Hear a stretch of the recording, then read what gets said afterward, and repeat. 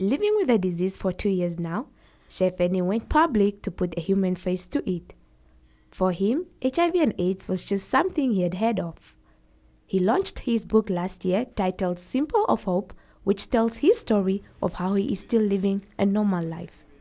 Mostly people come to me firstly to get support before when they are thinking of going for tests. Sometimes they are scared to go there, and then they just call me like, "Ims, can you please escort me to the hospital just in case the result come out otherwise," and then you are there to give me a hand. And some people come to me after they already got the positive news, just for support, ongoing support or in treatment, to encourage them to keep on taking their treatment and so on. Even though much has been done to raise awareness and break down stigma, those living positively are still facing discrimination in our community.